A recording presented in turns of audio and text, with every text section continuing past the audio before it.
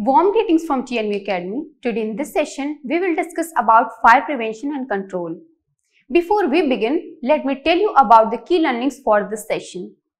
At the end of this session, you will be able to understand what is fire and classes of fire, characteristics of fire, potential fire hazards, what is fire prevention, measures to be adopted for fire prevention, uses of fire extinguishers, and the last one is compatibility of extinguishers and fires.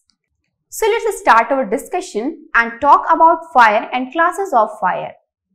A fire occurs when the elements which is heat, fuel, oxygen and chemical chain reaction are present and combined in the right mixture. A fire can be prevented or extinguished by removing any one of the elements in the fire tetrahedron. Essentially, all four elements must be present for fire to occur: heat, fuel, oxygen and chemical chain reaction. Classes of fire. Class A. Fire involving solid materials such as wood, paper or textiles. Class B. Fires involving flammable liquids such as petrol, diesel or oils. Class C. Fires involving gases. Class D. Fires involving metals. Class E. Fires involving live electrical apparatus. Technically, Class E doesn't exist, however, this is used for convenience here. Class F. Fires involving cooking oils such as in deep fat fryers. Let us now discuss about the characteristics of fire. In order to protect yourself from fire, it is important to understand the basic characteristics of fire. A fire has many characteristics and some of them are: a fire can occur at any time. Short circuit is one of the leading causes of fire. In just 2 minutes, our residence can be engulfed in flames. The water is the best medium to fight fires except electrical and oil fires. Most deaths due to fire occur at night when people are sleeping. Fire produces gases that make you drowsy.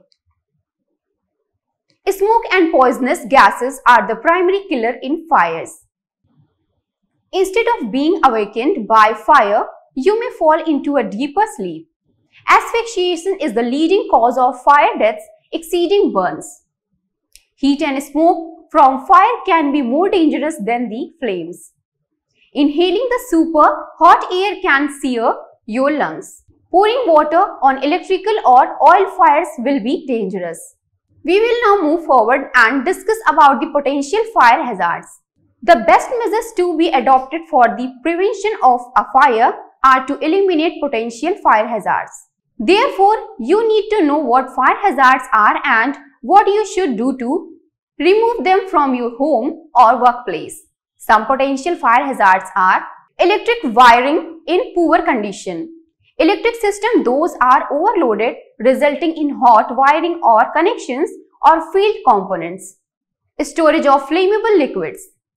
Storage of combustibles with insufficient protection. Storage of combustibles near equipment that generate heat, flame or sparks. Smoking of cigarettes, cigars, pipes, beads, etc. Ignition sources such as candles, lighters, matches, etc. Equipment that generates heat and utilizes combustibles. Use of cooking appliances, stoves, furnaces, boilers, heaters, ovens, etc.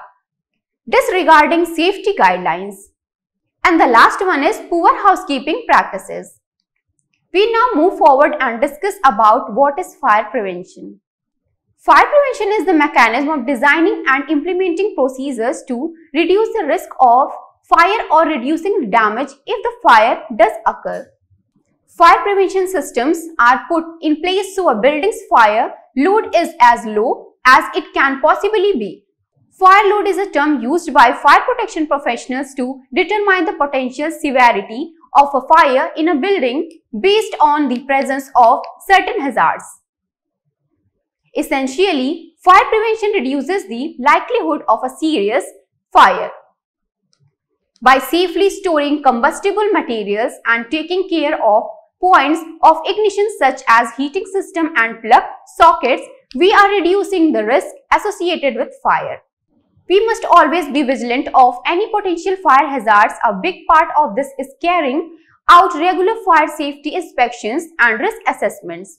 However, fire prevention measures are mostly just common sense. We don't need to be trained fire safety technicians to know the dangers of smoking indoors or blocking fire exit. We do, however, need to be advised on any specific measures put in place to prevent fire in a building. This applies to both residential and commercial buildings.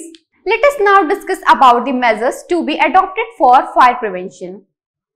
A fire can occur at any time. Therefore, various measures are to be adopted in advance to prevent a fire in your building. Some of the measures need to be adopted are: prohibit smoking in storage areas of flammable materials. If electrical equipment is not working properly or if it gives off an unusual odors, disconnect the equipment and call the duty electricians. Properly replace any electrical cord that is cracked or has broken connection. When using extension cords, protect them from damage. Do not put them across doorways or any place where they will be stepped on or chafed. Check the amperage load specified by the manufacturer. Do not plug an extension cord into another and do not plug more than one extension cord into one outlet. Keeps all heat producing appliances away from the wall and away from anything that might burn or spread fire. Leave plenty of space for air to circulate around equipment that normally gives off heat.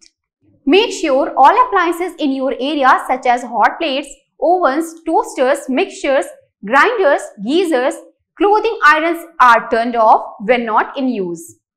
Use ashtrays and empty them only when you are sure the ashes, matches and butts are cold. Make sure that no one including visitors has left cigarettes smoldering in waste baskets or on furniture, sofas, beds, etc. Keep storage areas, stairway landings and other out-of-way locations free of waste paper, empty cartons, dirty racks and other material that could fuel a fire. Report all fire hazards to the Institute Security Fire Safety Wing. Create awareness to use fire retardant furniture, carpets, curtains, etc. Follow good housekeeping practices because a clean house is a safe house. Let us now discuss the use of fire extinguishers. Remove the fire extinguisher from its supporting bracket carefully. Extinguishers are surprisingly heavy. The lower handle on the valve will support the extinguisher when carried. Remove the pin from the handle by pulling the ring, breaking the plastic tamper evident seal. Aim the nozzle at the base of the flames, squeeze the handles together and sweep the nozzle slowly from side to side across the width of the flames until the fire is extinguished or the extinguishers is empty. You may repeatedly start and stop the flow of the extinguisher by squeezing and releasing the top handle. If a fire is not successfully controlled with one extinguisher, you should leave immediately. Inform to the campus security and safety wing even if you successfully extinguish this fire. And finally, let us now discuss the compatibility of fire extinguisher. Dry chemical powder (DCP) extinguishers are safe and effective against all ordinary types of fire. Pressurized water extinguishers are effectively only against ordinary combustibles such as paper, wood, fabric, trash, etc. They must never be used on flammable liquid or oils fire or fire involving live electrical circuits. Carbon dioxide extinguishers shaped black nozzle, no pressure gauge, work only against flammable liquids fires and are safe to use around live electrical circuits. They will not extinguish fires involving ordinary combustibles and must be charged within about 3 feet of flames to be effective. We have now come to the conclusion of this session. In case you have any questions regarding today's session, then please put them in the comment section of the video. See you soon till we meet next. It's best wishes from TNE Academy. Thank you.